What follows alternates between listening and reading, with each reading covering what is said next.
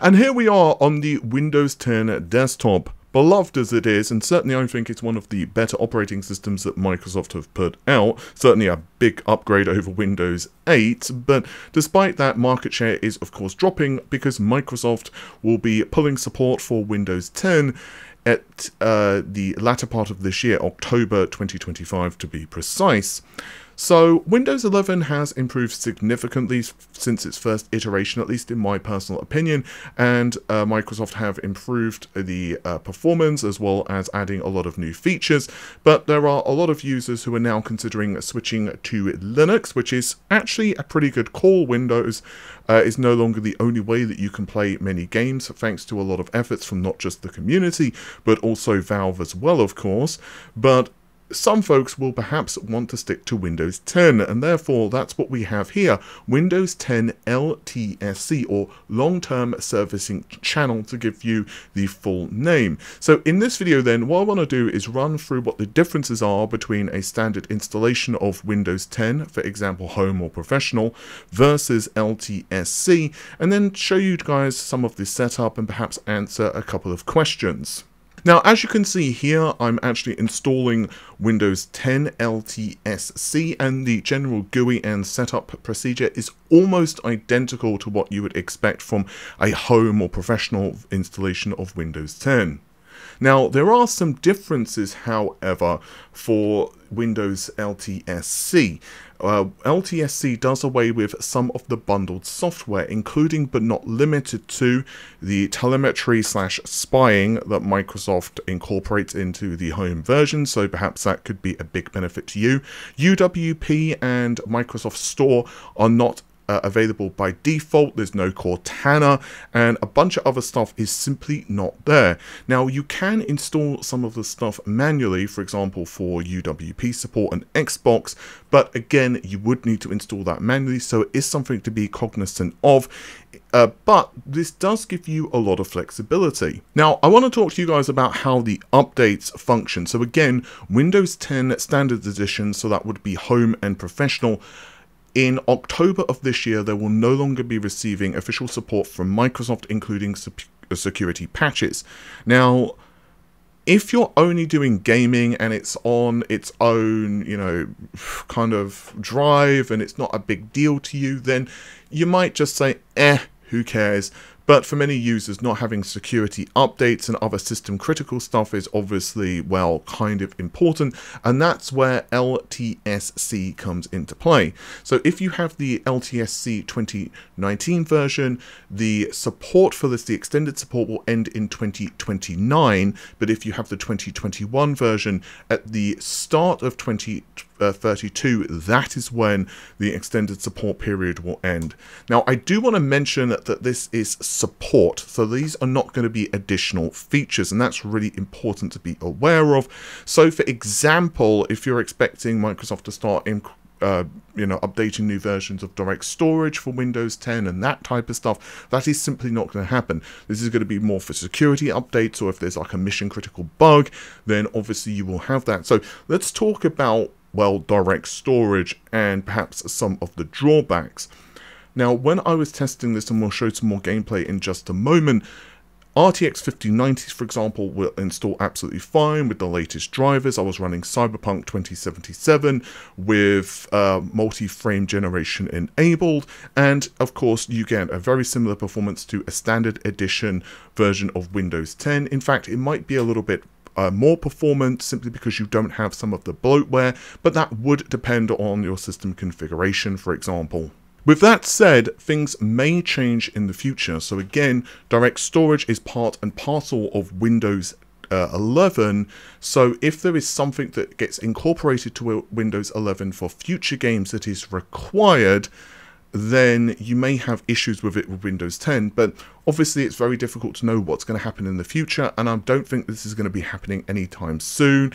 Obviously, you're not going to get a games developer who are just going to create a game without any way of supporting Windows 10, at least in the foreseeable future. So my personal opinion is, if you just want the latest and greatest stuff, you can of course go with Windows 11, but if you do instead want to have a very stable system, and you don't want things to change around a bit, you don't want to move to Windows 11, perhaps you're looking for more of a production environment or Plex server, those are perhaps other reasons you might consider LTSC, then this might be something that you would want to dabble in. Now, I decided for my particular installation to throw this onto a fairly small SATA SSD. Now, this is not going to be the final installation for this LTSC version, but I wanted to run this as kind of a test and just basically get ready for another system that I'm going to be building in the not too distant future. So I just wanted to get a handle on LTSC and kind of do this more for a proof of concept as I get ready to build an entire new system. And I just didn't want to start messing around with partitions or pull out NVMe drives to make this happen. But again, you can see that the installation goes exactly how you would expect. Now, I do want to mention that this video is brought to you by WhoKeys, and I did actually grab my key for Windows 10 LTSC. Now, WhoKeys do have Windows 11 keys as well, so if you do prefer to go to Windows 11, including the LTSC version, then of course you can do that. You can also just search for Windows 10 LTSC or just type in Windows 10 in the search bar, or you can find a link to it in the video description, and of course that would be another way to do this. They also have legitimate keys for Microsoft Office, games, and a whole bunch of other stuff.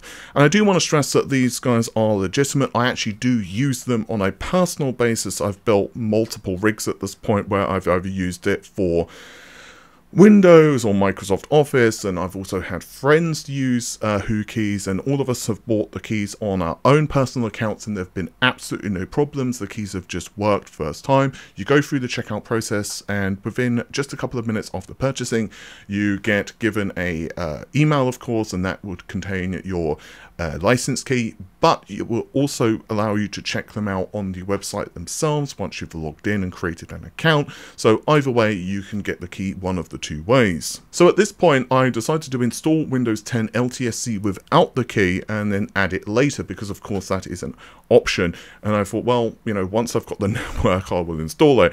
And this is actually where kind of something funny happened. So I actually get to the desktop and then put the key in, and then realize, oh, actually I haven't connected to the network. So that was kind of funny. So I had to reconnect to the network, and then after I'd put the key in, and then Windows activated for me. But yeah, goes to show you that you do need to kind of have Windows online to be able to activate and use a key. So that was pretty great. So obviously I hadn't managed to set up a Wi-Fi network, but that was pretty easy. Once that was done, of course, you would then be able to install all of the latest NVIDIA drivers. And at this point, we had no watermark, full functionality of the operating system, could download any updates that we wanted. All was good, and we can play some games. Or, I guess we could do some work stuff as well, but let's face it, games. Now, like I said at the beginning, with my RTX 5090, and of course it would also work with other graphics cards, whether they're AMD or NVIDIA, you can simply install the latest drivers, and then from there you will have full access to do pretty much anything you would like. Now, I will mention that hardware accelerated GPU scheduling is almost certainly off by default, so you can just simply search for graphics in the Windows control panel, and then of course you can just enable that. This will improve performance typically in games, but furthermore, multi-frame generation for DLSS will not be applicable unless you enable that. So again, you want to enable that unless you want to go with FSR frame generation, which I don't see why you would if you have an RTX 50 capable card. And of course, the game plays exactly how you would expect. It's buttery smooth with path tracing, DLSS transformer model, and it looks absolutely stunning. I'm still around maybe halfway through this game, so I need to finish it off, but so far it's absolutely fantastic. At the rate I'm playing through it, though, it's probably going to be the next Cyberpunk that's released at that point. And Dead Space as well, I tested out. Again, absolutely no problem with all of the visuals cranked to max. The game plays absolutely perfectly. For my testing of Ratchet & Clank, which I haven't grabbed footage of, it also ran okay, but of course direct storage may not be using GPU decompression depending. Now, what I want to mention, and getting back to the whole Xbox and Game Pass and that type of stuff. Now, what you can do, although I didn't do it for my particular installation because I, again, was just testing things out and I didn't want to install all of the Xbox stuff for my particular installation, but I will leave a link to a guide in the video description. But what you can do is you can use PowerShell commands, and it's pretty easy and straightforward. So you simply download a couple of things online. You need to download the VC++ v14 desktop framework package, and you will also need to download the Microsoft UI XAMI 0.2.7, and then you need to kind of extract one specific file from that, and then you install with the add appx package command.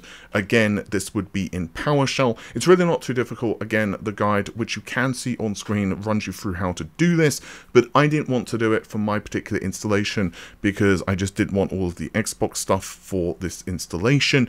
But once you've done that, then you can install winget, and then you can run the command to allow you to start installing all of the Xbox functionality, if you do want all of those overlays. But of course, that would totally be up to you. So there you have it, guys. I wanted to discuss Windows 10 LTSC because I think while Windows 11 has improved significantly, and of course there is the LTSC version for Windows 11 as well, which does have the benefits of, like, you know, no telemetry and so on. Some folks just simply prefer Windows 10.